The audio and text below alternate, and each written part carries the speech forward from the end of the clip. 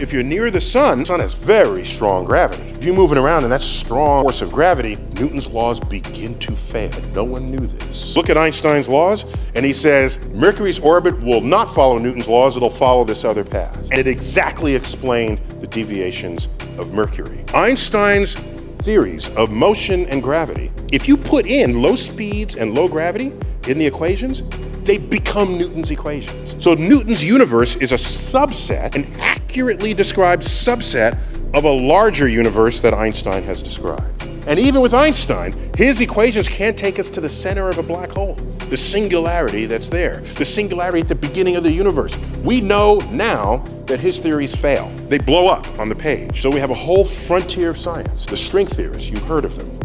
We got top people working on this to try to extend Einstein's laws into an even bigger regime that can then explain everything that's in our universe, not most things.